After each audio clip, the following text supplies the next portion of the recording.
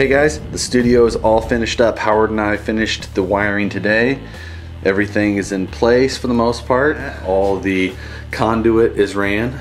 That's my wiring. It comes in, there's a 4-gang box behind there, as well as some outlets there. It goes down. There's more underneath of the desk.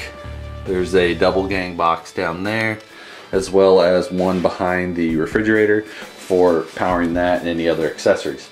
Now I did move my recliner in here and my mini fridge. Anyway, I moved the computer in. That's that new CAD computer that I built, and set it up initially in here. I'll be getting a new monitor fairly soon. In the moving activities this weekend, that monitor got scratched up, but things happen. So, and it was a small monitor anyway, so I was looking for a 27-inch. So that's what I'll go to here in the future. Here you can see my new backdrop setup. I installed a couple of clips up on the wall there. Gives it a nice curved backdrop for just a nice even white background where you can get those nice longer angled shots. So here I fired up the photo booth area lighting. I've turned the track lighting on, as well as the overhead fluorescent lights. Now in the fluorescent lights I put in some cool white bulbs. They're around that 4100K value, which I think meshes pretty nicely with the normal halogen floods that I've got in that track lighting there. So I'm using that 4x8 sheet of 045 styrene, and what that allows me to do is get those nice wide angle shots of a truck without running out of backdrop or having to move things around.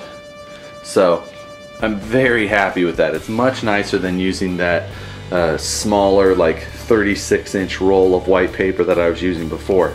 So I think that'll be a big improvement, and I think it'll be nice to work with in future videos. Now one thing I do want to do is get that camera trolley set up like I was using before in the shop. So that'll be a project here for the upcoming weeks. Install a second piece of track lighting up here on the ceiling in the middle of the room. This one's controlled off of the wall switches. It is also on a dimmer, and that can be aimed. I've got one here aiming at the display case, which I showed you guys previously, as well as a couple of just aimed randomly in the room now. I did want to be able to dim all these lights just to kind of give it a I don't want it to have to be so bright all of the time. So that's all I got, guys. I hope you've enjoyed my quick build on my new studio area. It's been a fun little project, and I'm glad it got tackled as quickly as it did. I am really looking forward to that 3D printer showing up soon, and hope to fill that area on my desk with it as soon as it comes in. Hope to have it in the next week or two, and after that I'm sure I'll be pumping out some more videos on things like that. So follow along, guys, and hopefully we'll find some stuff that's fairly interesting to print. So we'll see you guys later.